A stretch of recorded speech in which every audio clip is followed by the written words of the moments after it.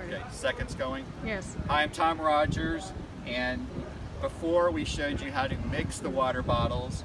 This is a Cervelo bike that had this special water bottle down here that I used to use for a double mix. Now I actually use it to put my tire and tubes in because it's hard to get to, and I've just decided I like regular water bottles for other things. And it's important to have one bottle cage that you can use the hand-up bottles on the course, even if you're just taking water and using only Hammer nutrition products, Hammer gel and sustained energy or whatever it is you like to drink, eat, whatever. So basically what I've done is I've mixed in this bottle my single strength sustained energy with some sodium, but not too much because I'll be coming out of soft water. So I'm going to pour this in here. Okay, I'm going to fill up this X-Lab Torpedo. Now I could also, if you don't like these, you could just put it in there. I do recommend to have at least one horizontal water bottle holder on your bike. And then the way this one works is to be arrow. I just put this down here. And again, I do this the morning of the race in the dark, not out here in the sun, but you couldn't see it if I did that. Now this is the one we mix double strength.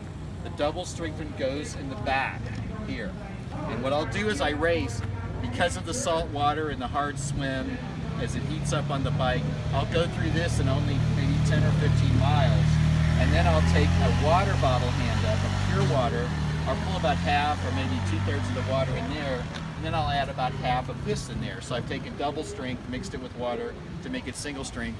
I'll put this back in the cage. So basically what I'm getting is, even though I'm only carrying 2 water bottles here, this will go back in my bag. I want to save this one. This is a cute bottle.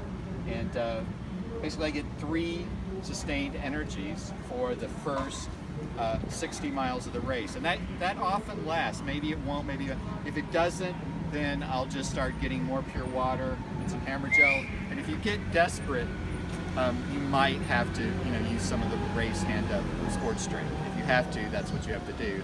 But I would prefer pure water and Hammer products. So that's pretty much it on getting your bike ready for race day. And I'll show you some more about how the run stuff goes.